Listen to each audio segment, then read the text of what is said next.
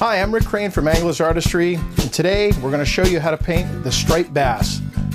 Take your time when you're scale tipping. Work at a pace that works best for you.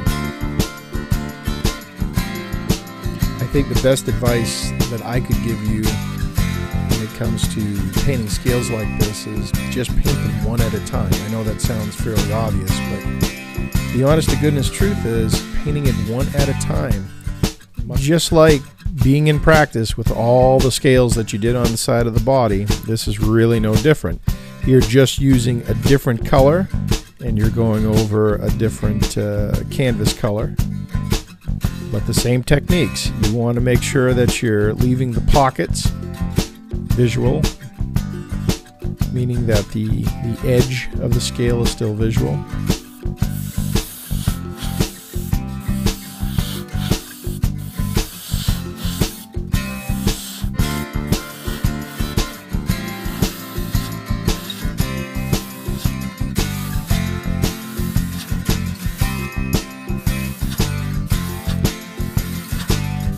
Such as right up in this corner, we can add a little bit of this color. Okay, same thing along the edge of this orbital plate. Yeah, we can come down into this fold area. We can add this color into the fold. We can actually use a little bit bigger of a brush for this. Now, when we come to the break in the lateral line here, there's no point. You don't have to. There's no rule that says that you have to connect the line or go through it. It's just nature being perfectly imperfect.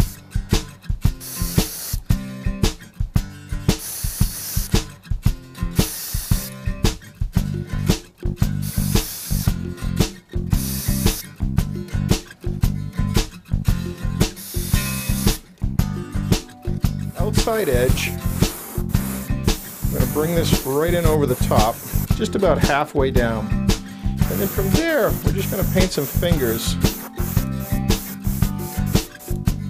But just on the long side, fading down just about 2/3 of the way through this. That gloss is propelled by air. And if you want to have a really nice wet look to your surface, we have to purge that air out of there.